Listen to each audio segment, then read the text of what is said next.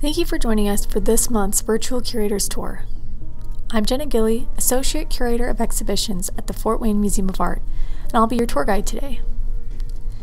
We will be looking at the exhibition, The Art of the Skateboard, curated by Joseph Zimmerman and sponsored by Herschel, Santa Cruz Skateboards, and Vans. The first section of this four-part exhibition focuses on the history of skateboarding and the art of Santa Cruz speed wheels. Skateboarding first appeared in Southern California when surfers took the idea of surfing to the streets. Needing a way to practice when the waves were low, the first skateboards were made from simple wooden planks with steel wheels and other roller skate parts. Abandoned lots and downhill slopes served as asphalt surfer turf. Following a spike in the economy after World War II, the first official skateboard was made by the Roller Derby Skate Company in 1959. An example of one of these boards is seen here. Note the board's small, child size, and metal wheels. In the 1960s, skateboarding had its first surge of popularity. The introduction of softer clay wheels made skateboarding a more dynamic sport. The first skateboard magazine, the first skateboard park, and the first broadcast skateboarding competition were all made before 1965. Skaters began experimenting with board shapes and designs, the most common being a small, rounded shape, which evoked the modern designs of the time. Despite growing interest in this new sport, skateboarding suffered its first of many crashes, coinciding with the crash in the stock market. By the end of the 60s, it was dismissed by many as just another passing fad. Skateboarding survived thanks to the many different technical innovations that radically improved the experience. In 1972, Frank Nosworthy recognized the potential of the urethane wheel for skateboarding. The urethane wheel was softer and grippier than the clay wheel, making it far easier to skate in different environments and pull off more tricks. Santa Cruz Skateboards was the first company to use precision bearings instead of loose ball bearings, with the introduction of the Road Rider 2 wheel, making it possible for skaters to conquer new terrain and maneuvers. This board from the early 70s shows the evolution from the 60s to the 70s. It still features clay wheels and a smaller, rounder shape, but the board has begun to elongate slightly. The opposite side also features grip tape, a new innovation. Company typographic graphics were still the main form of board decoration, soon to change in the 1980s. Despite all the improvements, new tricks meant more risks. Many skate parks could not afford the rising insurance costs, and many kids who grew up skating began to age out of it. Near the end of the 70s, the skate industry fell deep into its second crash. Through the 80s, skaters had to take a more do-it-yourself approach to skateboarding. Safety bans and restrictions forced skaters to build their own ramps and half-pipes, or get creative with their urban environments. Street style was born. Skateboard truck manufacturers founded new magazines to promote their products, with Northern California-based independent trucks launching Thrasher, and competing Southern California-based Tractor Trucks launching Trans World Skateboarding. By the mid-80s, skating was reborn yet again. This era spawned memorable graphics, often inspired by rock and punk music, and made household names of many professional skateboarders like Tony Hawk, Steve Cabero, and Mark Gonzalez. This board from the mid-80s features a much wider deck width and urethane wheels, with the Santa Cruz Skateboards red dot logo. As it goes, another crash hit in the early 90s, but skaters knew what to do: take it back to the streets. A gritty, raw, edgy version of skateboarding was born. The skateboard went through its final main evolution during this phase, settling into a deck width of 7 to 9 inches across and 30 to 32 inches long. By the late 90s, wheels were much smaller, making it easier to pull off flip tricks at the cost of reduced speed. The advent of the X Games in 1995 reignited mainstream interest in the sport, leading to a huge rise in popularity by the early 2000s. By the 2000s, mainstream media and the popularity of skateboarding video games brought a larger scale commercialization to the sport. In 2001, more people under the age of 18 rode skateboards, 10.6 million, than played baseball, 8.2 million. Although traditional organized team sports still dominated youth programs. Skateboarding and skate parks were viewed and used in a variety of new ways to complement academic lessons in schools, including new, non-traditional physical education skateboarding programs to encourage youth to have better attendance, self-discipline, and confidence.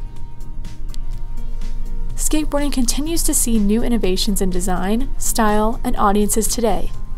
Electric skateboards and self-balancing unicycles are on the rise, as well as longboards and pennyboards.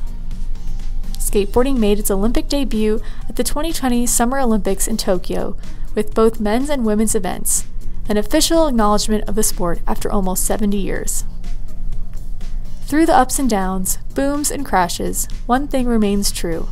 Skateboarding is constantly evolving with new tricks, new terrain, and endless possibilities. Its individual and creative nature means there's no right or wrong way to do it, if you push yourself to your limits. Now that we understand a little bit more about the history of skateboarding, let's jump into the history of skateboard art with the story of Santa Cruz skateboards and wheels. The rebirth of skateboarding in the mid-1980s was a notable era of skateboard graphics. Artist Jim Phillips' surreal, comic-inspired designs for Santa Cruz skateboards, part of NHS Incorporated, quickly became synonymous with the sport. That same level of eye-catching art was also happening on skateboard wheels. Under the guidance of art director Jim Phillips and brand manager Richard Mediver, Santa Cruz skateboards would flourish, birthing the Speed Wheels Santa Cruz brand family. This part of the exhibition features the creativity that burst from Santa Cruz skateboards from 1984 to 1991, which led to some of the most unforgettable skateboarding, artwork, logos, ads, photos, and videos in skateboarding history. In 1984, the Bullet brand started as a wheel and deck, the platform for skaters' feet company.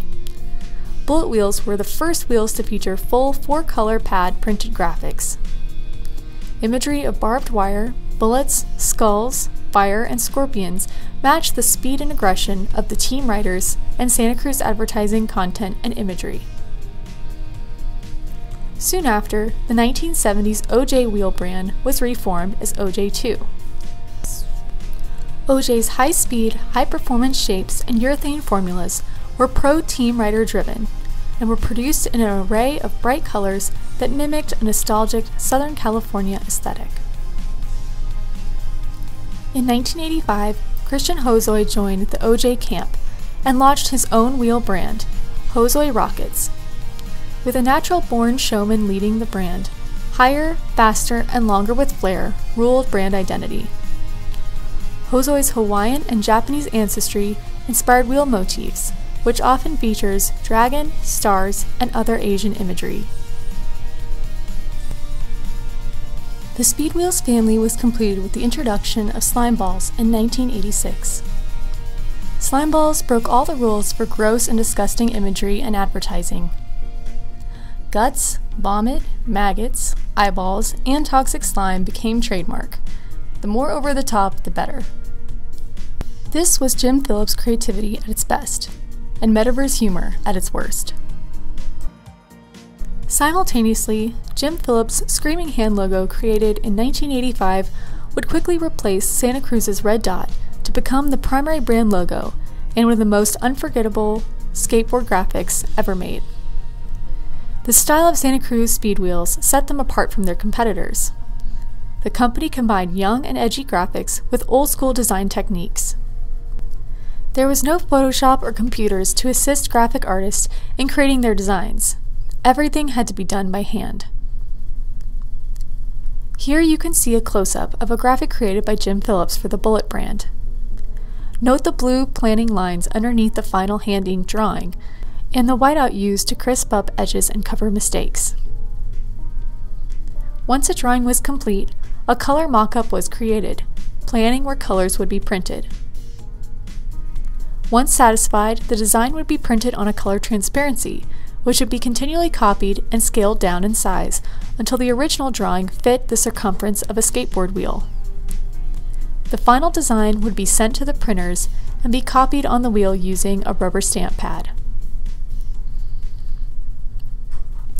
Moving along to the next exhibition segment, we have seen how wheel art is made, but now we turn our attention to skateboard deck art and the modern skateboard artists of today, and beyond the deck, showcasing the artists behind the skateboard.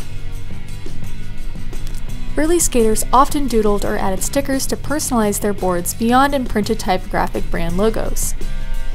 The earliest commercial skateboard deck illustrations are said to have been done by Wes Humpson and Jim Murray in the form of the iconic Dogtown Cross in the mid-1970s, which arose from the rebellious graffiti scene.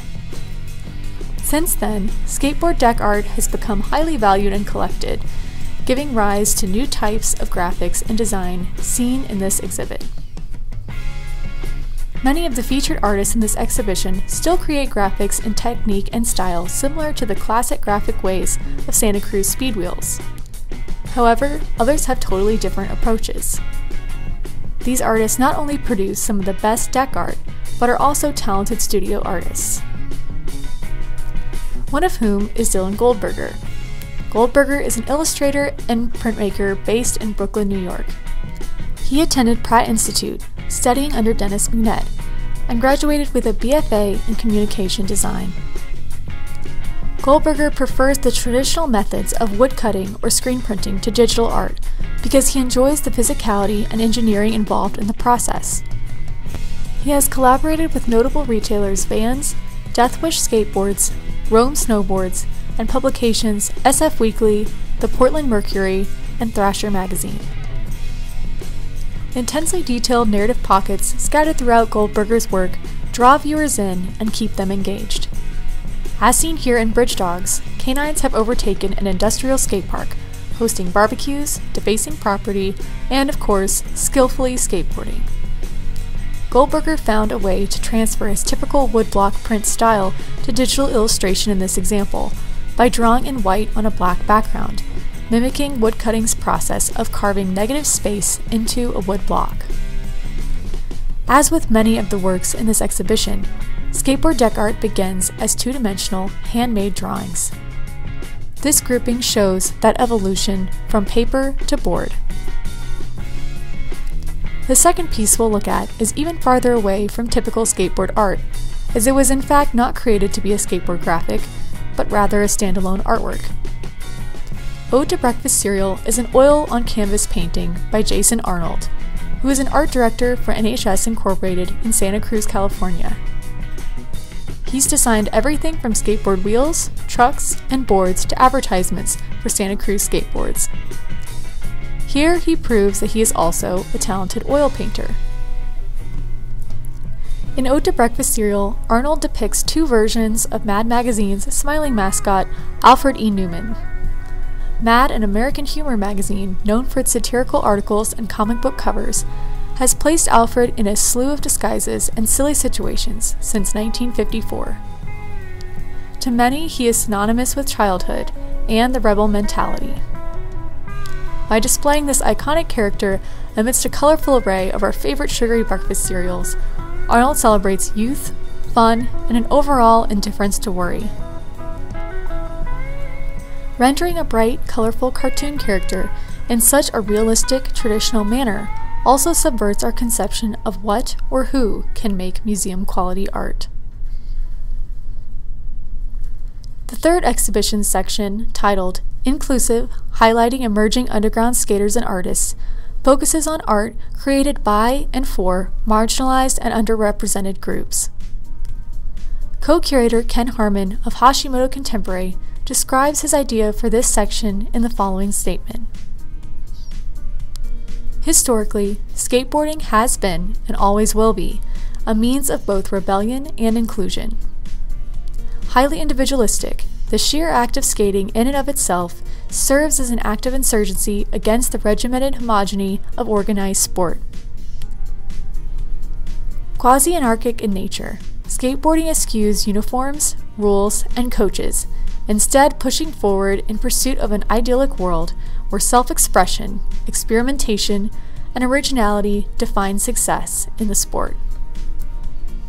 This fierce drive for independence from the status quo, coupled with its backward DIY roots, helped drive skateboarding over these past few decades into the cultural phenomenon we know today. As we enter the second decade of the new millennium, skateboarding culture continues to evolve in lockstep alongside its popularity, as does its propensity for nonconformity. Skateboarding no longer represents the singular urbanity of its past.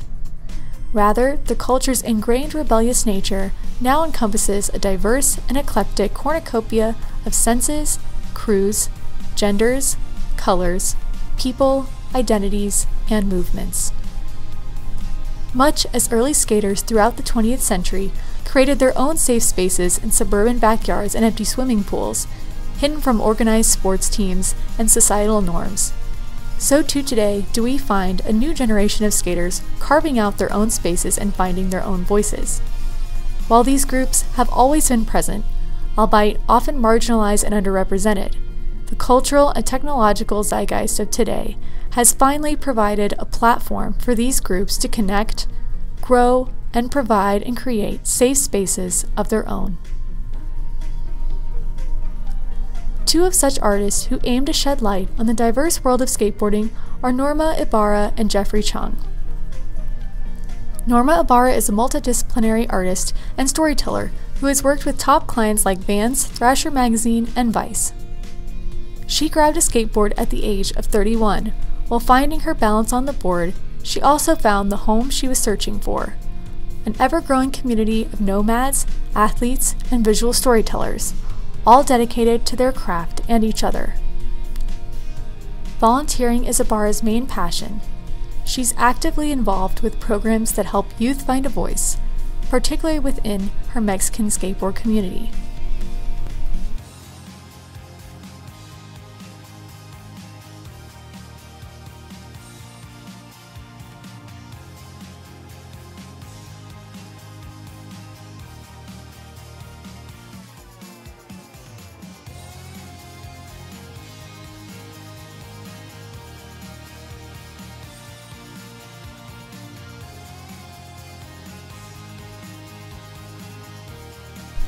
Bay Area artist and skater Jeffrey Chung first became interested in studying the human form taking figure drawing classes at night in high school. After being inspired by a queer printmaking workshop in San Francisco, Chung and his partner Gabriel established Unity Press, a zine company that aimed to limit censorship and encourage accessibility. In 2017, Chung expanded his reach from zines to skateboards, establishing Unity Skateboards. His brand, which features hand-painted nude figures of all genders, races, and sizes, hopes to illustrate that there is a place for everyone in skateboarding.